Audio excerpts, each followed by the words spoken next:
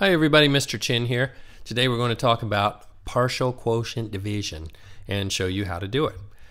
So when I was a kid, we didn't learn division this way, but these days a lot of kids are saying that this is the way to learn division that makes the most sense to them. So let's get started. All right, so let's say that we've got the number 67 and we want to divide 67 by 3. That's the way we normally write a division bracket, but I'm going to make an extra line going down here to help me keep track of what I'm doing. So the way I like to think about this is that we've got 67 of something, let's say 67 marbles. And we need to divide these 67 marbles between 3 kids so that each kid gets the same amount of marbles. So I'm actually going to draw 3 little people up here, and then I'm going to start dividing up the marbles. Now the way I'm going to do this is I'm going to give away the same number of marbles to each person a little bit at a time.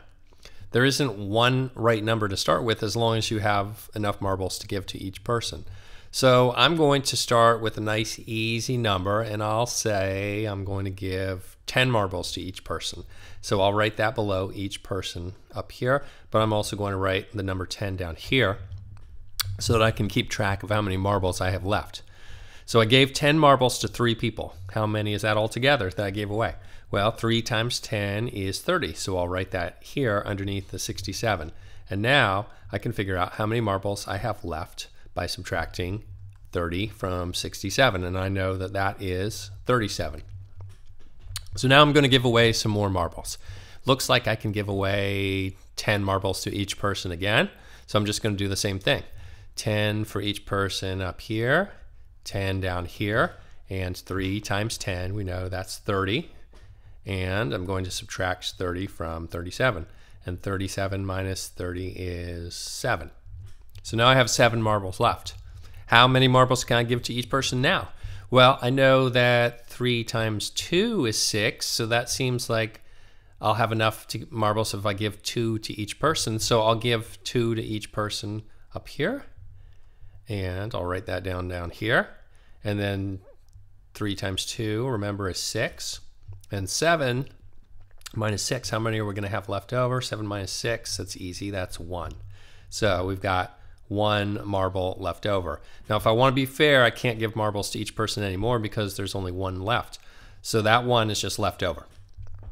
So now let's find out how many marbles we gave to each person. We're going to add up here 10 plus 10 plus 2 each time. And that equals 10 plus 10 plus 2 equals 22. And I'm going to do the same thing down here just to keep track right there. And it's the same for everybody and the same down here. So 22 is how many marbles each person gets. And I'll write that up here in green. Except remember that there's 1 left over. So that is what we call a remainder, and so I'll write the remainder up here. So 67 divided by 3 equals 22 with a remainder of 1. So this may take some practice a few times before you get really good at it, and eventually you don't need the drawings at the top, but that's just a way to help you see what you're doing. And that is an intro to partial quotient division. Thanks for watching.